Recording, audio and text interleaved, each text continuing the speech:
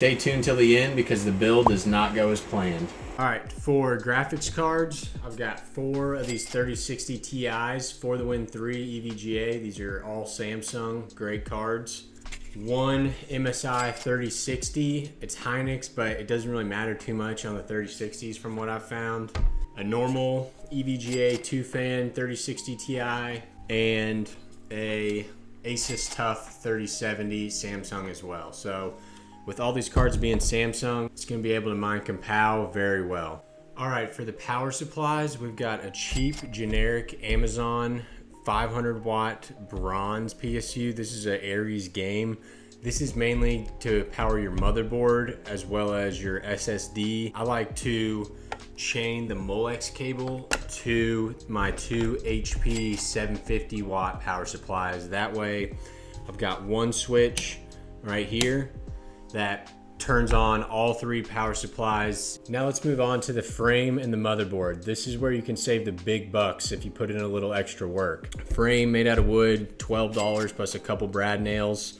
Motherboard, I recommend, if you want to build the cheapest rig possible, to look on Facebook Marketplace and find like a Dell Optiplex, an old PC that someone is selling.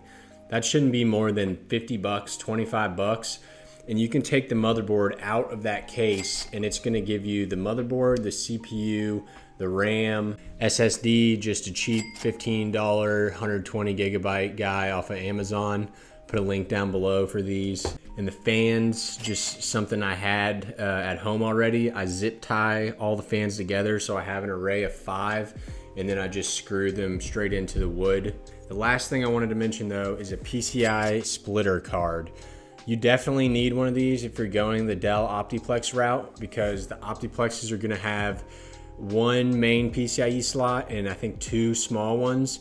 So if you plug this into the main slot, that's gonna give you the capability to run 6 GPUs. So let's get into actually starting to build this thing.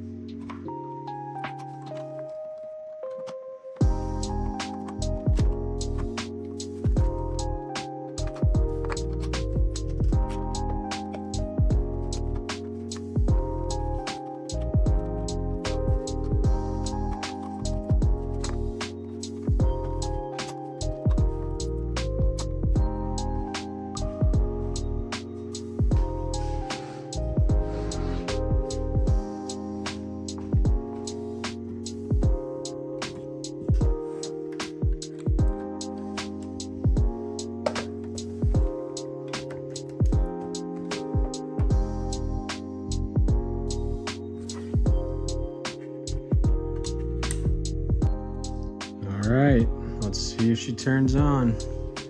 Like I said, this one switch should turn on both PSUs. They're on. 3070 is not spinning, but everything else is. Let's look into that. This 3070 did not register when the rig turned on, so I'm just gonna unplug everything, make sure all the connections are good. I'm also gonna make sure that all the cords are going to the same power supply. If this doesn't work when I plug it back in, I'll likely switch the riser out. You know what they say, it's not working, unplug it, plug it back in. That's what we say in the IT world, and it's generally pretty foolproof. All right.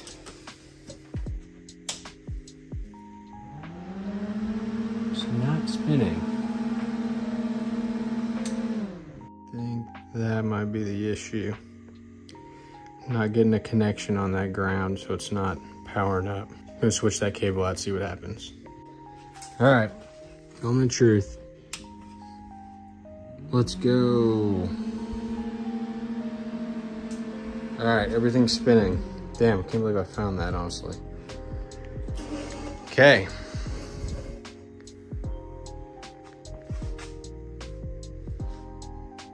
Catch y'all in Hiveos. You can see the rig booted up just fine after those fixes for the 3070. It's got 7 cards. We're mining AIPG on the Kapow algorithm, 203 mega hash. This is my old gaming motherboard, so I'm also mining with the CPU, mining Zephyr. If this is your first time checking out the channel, please consider subscribing. I'm very new, but I've got a lot more videos coming out on budget-oriented home crypto mining. I'll see you guys next time. Peace.